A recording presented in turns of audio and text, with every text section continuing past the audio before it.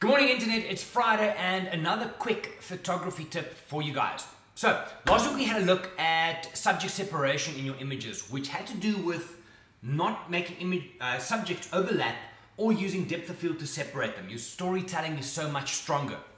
Now, one of the things that I've been speaking to a lot of people, or that a lot of people who are new to photography find difficult, is whether to shoot landscape orientation or portrait orientation.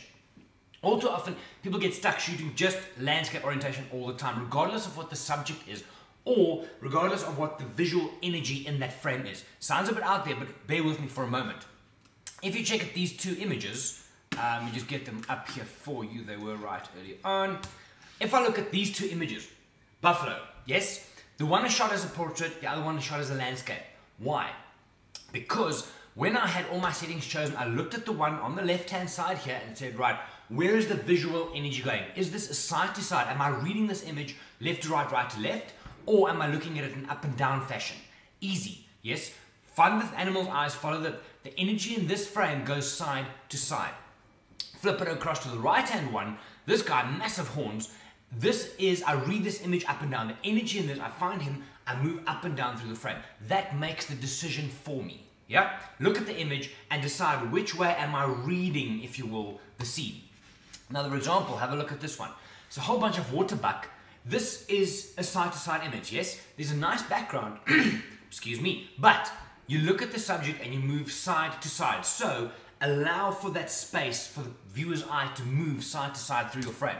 Another example, very simple. We talk about negative space.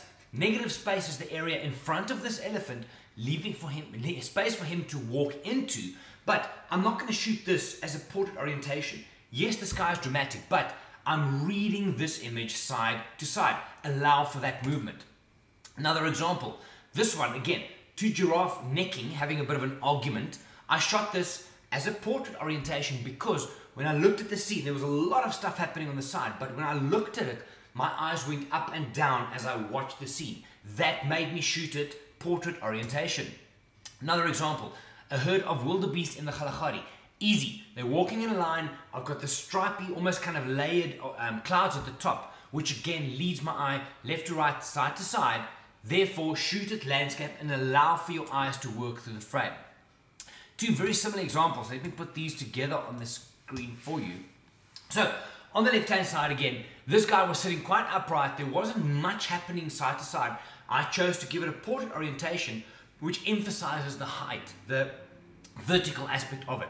On the right-hand side, the bobbit on the right, the red face, more angled, he's looking into the area more. There's a more definite, as I'm seeing / reading this image, side-to-side orientation for me. Therefore, I chose to shoot that as a landscape orientation. The same applies, all of the same applies when you crop your images in your processing. But we'll look at that in a future video. So, when you're next out in the field, look at what you're photographing. Take a slight moment and decide, am I reading, you as the photographer, am I reading this side to side or am I reading it up and down? It's more than likely the same way your viewer will read that images, so you can decide how best to present that subject and scene. Done. Lots squished into a short time there. That's your Friday morning photo tip. My name is Gerry from Wild Eye. I'll see you guys again next week. Have a good one.